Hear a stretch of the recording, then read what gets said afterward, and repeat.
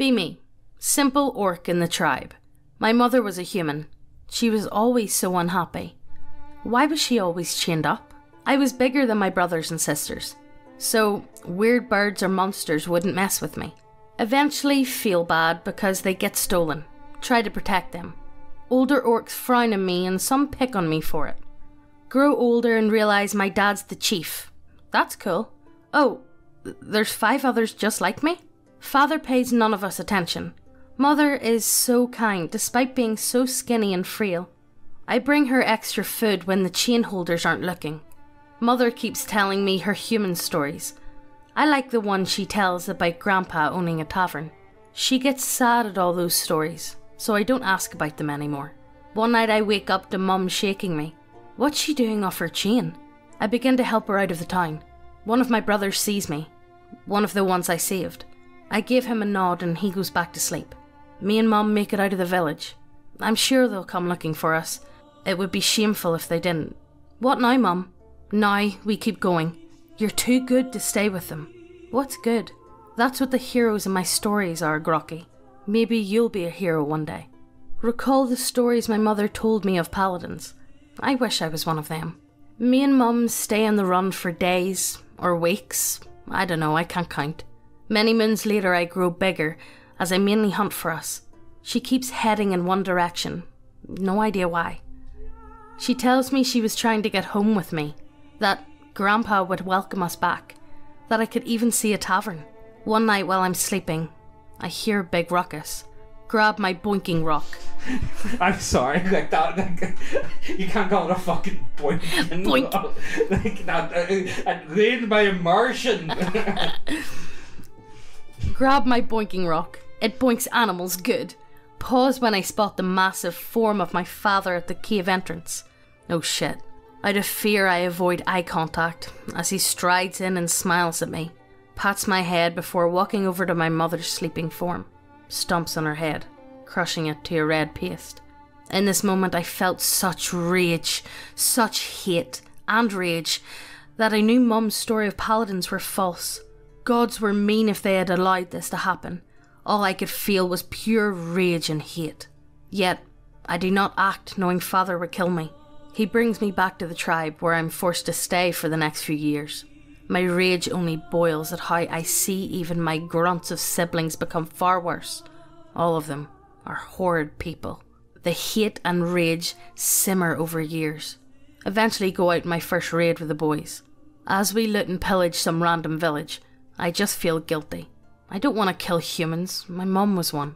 Why am I not brave enough to fight Dad? Return with slaves, something inside me is straining. I befriend one of the slaves, a small human boy. The days pass and I began to tell the boys stories my mother told me. I may not be smart, but at least I have a good memory. The boy likes him.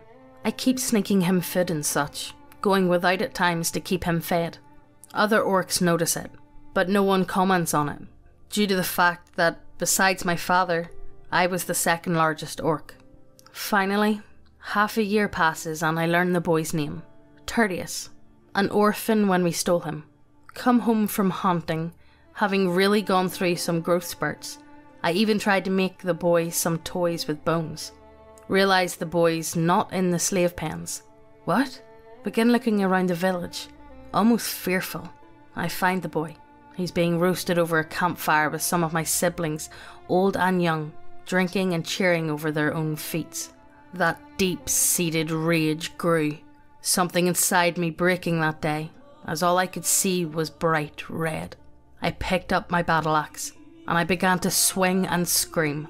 First brother's head came off, then my sister's, and then I ripped open the throat of another.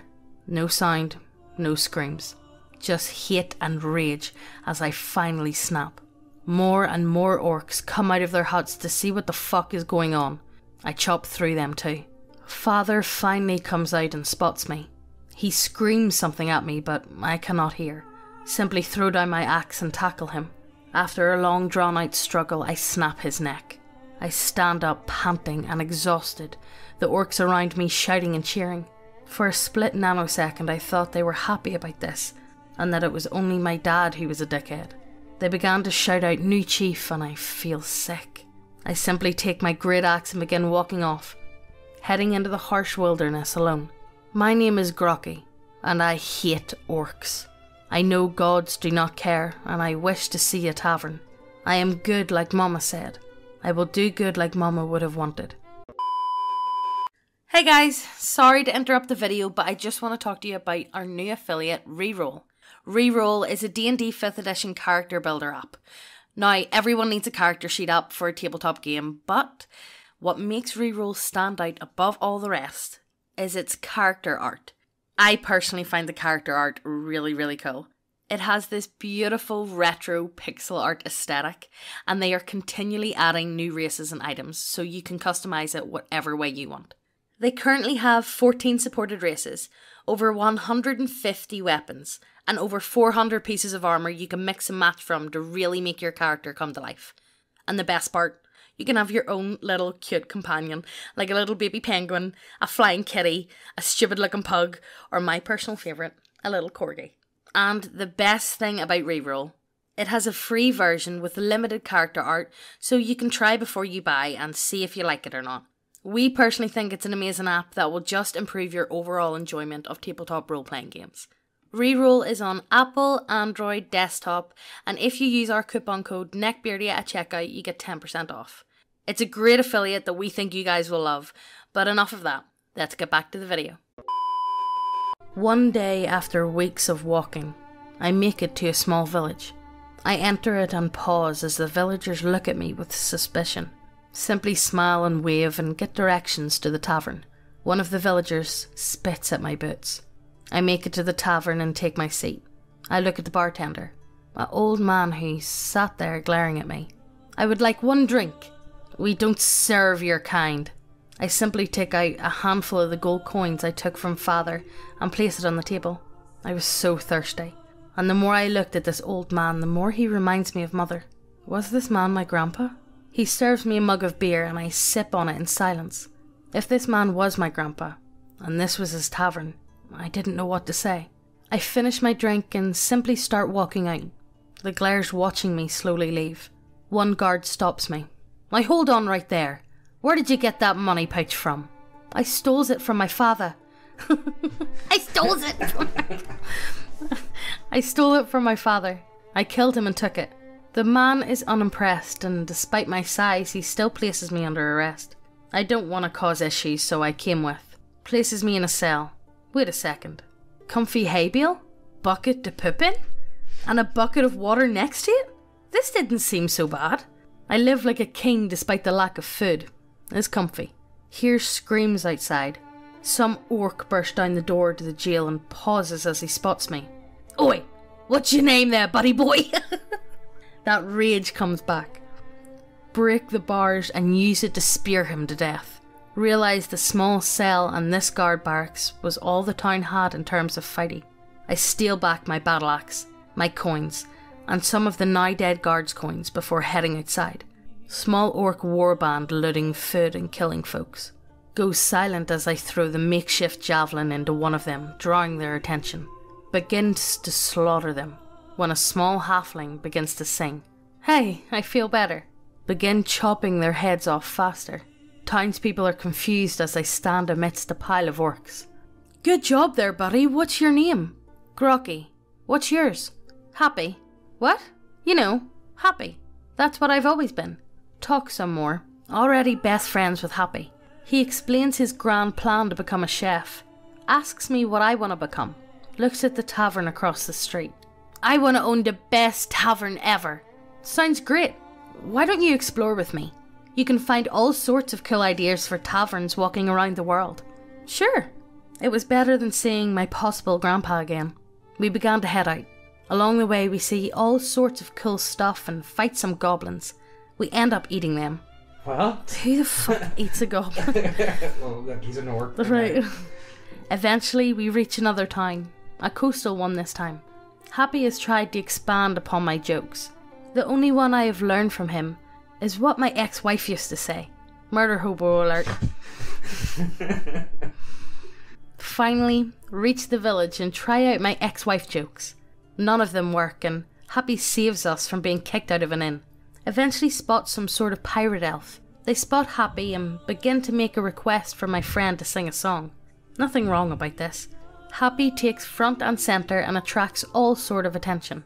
Don't realise the pirate used this chance to steal some folks' wallets. This pirate guy seems cool. Hey, Mr. Pirate, what happened to your ship? It's Luna. And second, I lost it. Because of an accident. I believe it. Want to see a magic trick? Not sure how this can turn bad. The fucking elf turns into an animal. You! Whoa! This leads them to joining the group. Out of character, they were a PC, and we used the weak excuse to get this most likely evil person to come with us. Be me, Happy, and Luna the druid pirate elf realise I need money for a tavern, so we begin taking jobs. We take a job to discover what's happening in a small village, and the traders heading to and from the noble's village. Battle Axe needs blood, and my anger issues need to be vented. We reach the village and begin our investigation. We quickly pin the recent attacks on a manticore. We begin to get into an argument with a local cook. Happy thinks he's the better chef, and we think we can cook something better. We arrange a small competition. Me, the druid, and the halfling team up and kill the manticore. I roll high on my survival check. We get some good cuts. We begin to cook and compete. Barely lose the competition, but we get delicious rations. Paladin comes barging out of temple, demanding to know who stole the offerings to Helm. Happy glances at Luna. Grocky is clueless, thus he proposes. Maybe a bad guy stole it. We's need to go to Crumps the surrounding woods of all the baddies. Minotaur agreed. We begin to head towards the forest where we discover webs. Weird. Slowly piece together we didn't catch the right victim. We go into some cave and find a handful of spiders and slaughtered traders. We clear it out rather easy. The paladin is a massive tank. The paladin pauses and says, "Perhaps I should come with you. Although, I wonder who stole the coins." Druid gets really sweaty, but we don't notice it. Shrugs it off and begins pondering if I can eat the spiders. Happy suggests no. I think yes. I forgot to collect bug meat for later. We end up getting the paladin to join our party. Cliff the Minotaur paladin. Grocky the nearly 7 foot tall orc barbarian. DM let me have the extra height. 6'8". Happy the halfling bard. Luna the druid elf pirate. One of these folks may be evil, but they quickly become family to Grocky.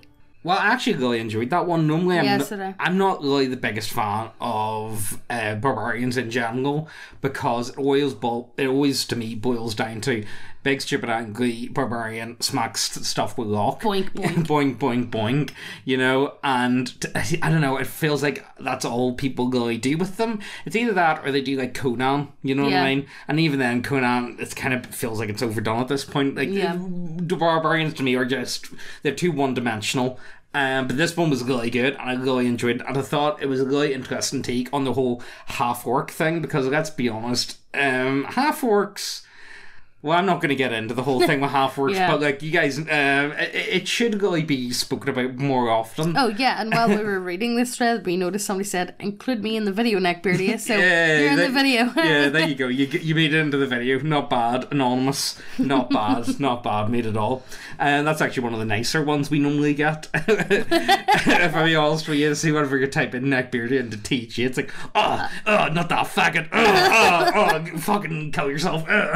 You know, which, you know, what do you expect, you know? But that's nice. That's nice. Yeah, exactly. You know what I mean? Don't take anything seriously, for God's sake. But no, I really enjoyed this one. I thought it was actually really cool. I wouldn't mind actually doing a barbarian like him. I think he's a good inspiration for me anyway, because, as I say, it's always filmed. Tell us down below, do you play your barbarians stupid, like Grog barbarian? The problem is, intelligence is going to be the dump stat. Yeah. So you play, it makes sense to make it your dump stat, because intelligence just doesn't work if you're playing as a barbarian. You don't need it. So leave that to someone else. It's kind of a difficult one, you know what I mean? But no, let us know if you've had any like really good barbarians that you've played with, or, you know, give me examples down below. There's been a few. Remember that one we did about the orc that did the intimidation with the wood? Oh yeah, and he told that was good. He told the wood to get built. I thought it was really funny. But like, I hope you guys enjoyed this one. I thought it was a lot of fun. It was very different anyway, and it gave me the feels in some point. The feels. They give me the feels. So like, hope you guys enjoyed. See you guys later. Bye.